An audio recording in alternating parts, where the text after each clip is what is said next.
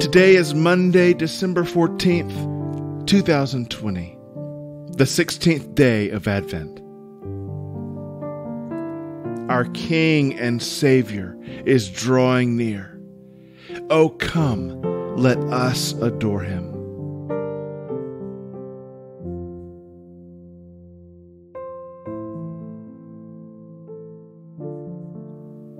Our reader today is Laura Brown.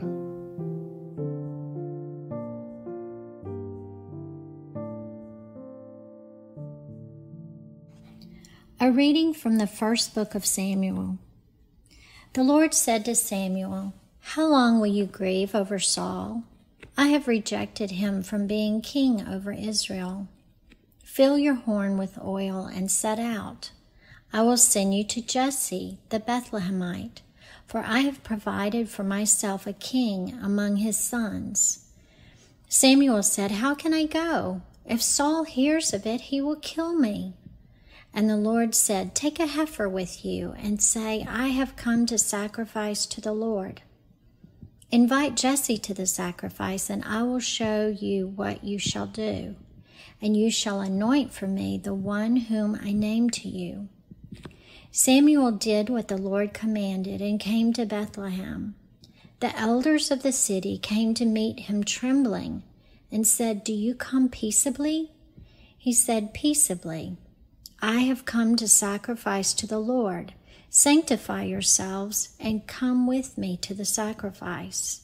And he sanctified Jesse and his sons and invited them to the sacrifice. When they came, he looked on Eliab and thought, "Surely the Lord's anointed is now before the Lord." But the Lord said to Samuel, "Do not look on his appearance or on the height of his stature, because I have rejected him. For the Lord does not see as mortals see. They look on the outward appearance, but the Lord looks on the heart." Then Jesse called Abinadab and made him pass before Samuel. He said, "Neither has the Lord chosen this one." Then Jesse made Shammah pass by. And he said, "Neither has the Lord chosen this one."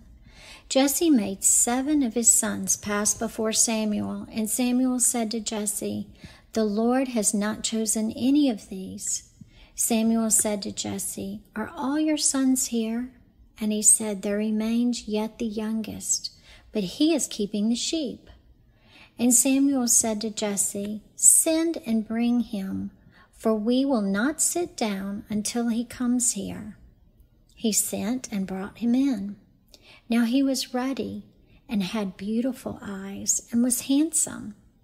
The Lord said, "Rise and anoint him, for this is the one."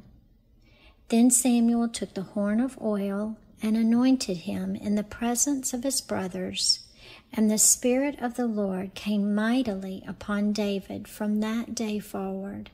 Samuel then set out and went to Ramah. The word of the Lord. Thanks be to God.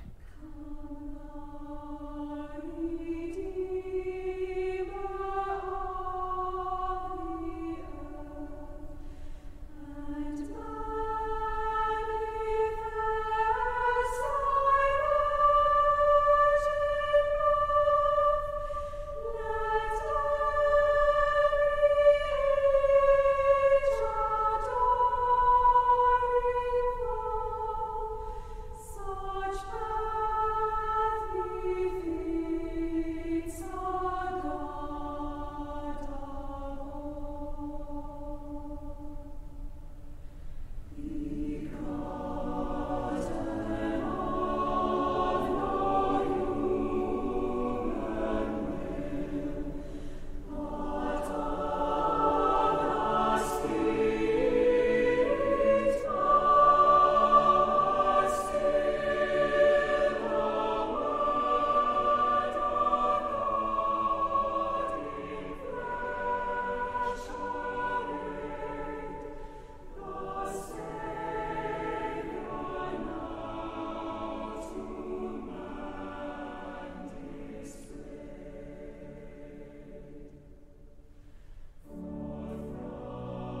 A reflection on today's reading. As a boy, I was a member of the Boy Scouts of America. The highest honor in scouting is the Eagle Scout, and every Eagle Scout is awarded a medal with the Scout motto. It is a simple motto of just 2 words: be prepared. When Scouting founder Robert Baden-Powell established the motto in 1907, his idea is that Scouts should prepare themselves to become productive citizens and strong leaders, and to bring joy to other people. He wanted each Scout to be ready in mind and body and spirit to meet whatever challenges await him. The Bible is full of stories that tell us to be prepared for the arrival of our King, Jesus. And Advent is a time when we prepare our hearts for his return. Our passages from 1 Samuel 16 show us that God chose David not because of his appearance, attractive though it was, but because of what was in his heart. Verse 7 reminds us, the Lord does not see as mortals see. They look on the outward appearance, but the Lord looks on the heart. David was a man after God's own heart. This Advent season, as we wait for the coming of Christ, let every heart prepare him room, and like David, be found as a person after God's own heart.